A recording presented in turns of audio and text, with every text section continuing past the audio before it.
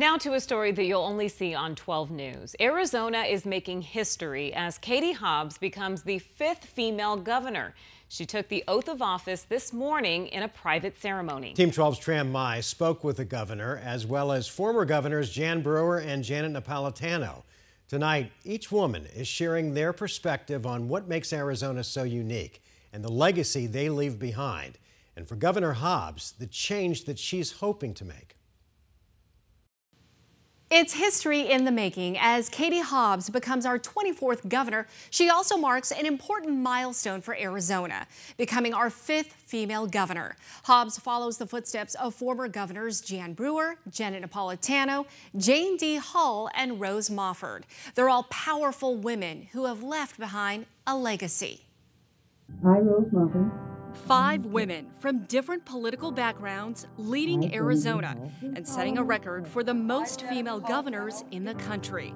On January 2nd, 2023, Katie Hobbs continues this streak, officially taking office in a private ceremony.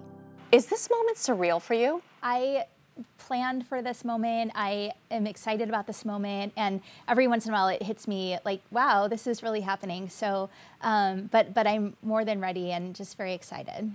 It's a legacy that reveals the fraught history of Arizona's top office, beginning in 1988 when Governor Evan Mecham was impeached. I, Rose Mofford. Then Secretary of State and Democrat Rose Mofford became the first woman to hold the office. I, Jane D. Hull. The next woman to become governor coming nearly 10 years later and under similar circumstances. In 1997, former Governor Fife Symington resigned, and then Secretary of State Republican Jane D. Hull took over the office. The following year, Hull ran for the office and became the first woman elected to be Arizona's governor and served until 2003.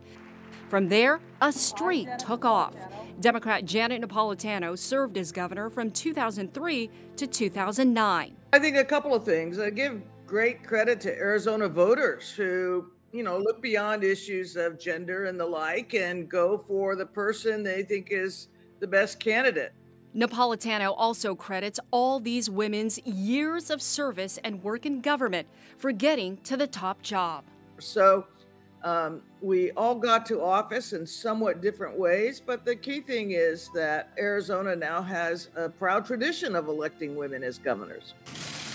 Republican Jan Brewer became the 3rd female Secretary of State to rise to the top office in 2009. That's when Napolitano became Secretary of Homeland Security during the Obama administration.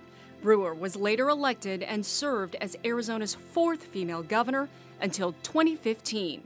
Why do you think that makes us so unique? Well, I believe in Arizona, and from the time I first ran for the legislature, when I was elected, we had 28 women serving in the legislature. Again, we had a state record of women. So Arizona has just always been very, very supportive of their women. They know that they're leaders, and they know that they can count on them, and they know that they do a good job. So, we're always very, very proud. Both Brewer and Hobbs told me there are still obstacles to overcome. Do you still think that it's an old boys club? In many ways, Arizona women have broken the mold, but there are still a lot of things about politics that are an old boys club, and barriers that women face that men don't face in running for office. I believe that there are some that are still challenged with dealing with women, and they think that we do belong at home, that we're not up to the standards that they think that we should be.